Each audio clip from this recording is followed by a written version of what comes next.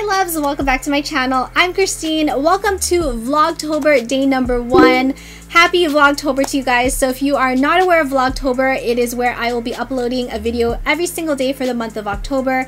It won't just be vlogs, it's going to be a mashup of beauty, fashion, lifestyle, maybe day in the life of vlogs. If you guys are new to my channel, I would really greatly appreciate it if you please subscribe to my channel. I would love for you guys to be a part of the fam. For Vlogtober day number 1, I thought we would do more of like a lifestyle type of video and really set the tone for Vlogtober. Decorate together this background, and this is the fall-esque background already decorated. Also, I wanted to do this on a budget, so I basically spent under $20. I didn't want to spend a lot of money, so I will show you guys exactly what I did to kind of spruce up the background. And yeah, let's jump into the video. So I'm pretty sure you guys remember what my vanity setup looks like, and this is on its best day. I actually cleaned it up before I filmed this video, just a little FYI.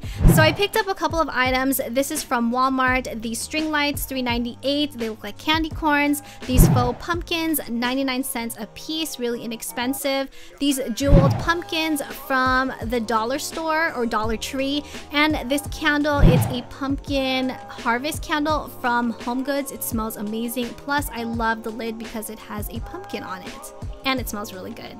So one of the first things we're gonna do is just open up the string lights. And I first took out the firefly string lights because I wanted to kind of change up the vibe a bit. So basically I took them out, I strung them up above on the floating shelf, and then I strung them right above our headboard, so it changes the ambience of the room a bit. Plus, I couldn't take them down because you guys know how much I love these lights. Just curious, do you guys plug in your lights while you are stringing them, or do you leave them unplugged? I'm a more visual person, so I like to see the lights lit up, and I like to see exactly where they're going to be placed. So this definitely took a bit of trial and error. The first time around, I just strung all of the lights on the vanity table behind everything because I felt like the wire was just a bit too much. It looked too cluttered.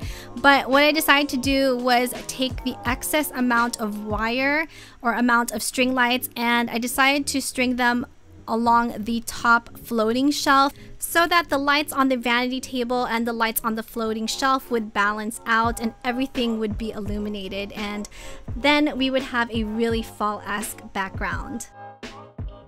Now, I wasn't really sure where I would place the pumpkin since I already have a lot going on my vanity table, but this empty space beneath the mirror was perfect for 3 pumpkins. And then the remaining 2 pumpkins, I placed them on both corners of the floating shelf. And I think they just look perfect there, and I really love the way how it turned out.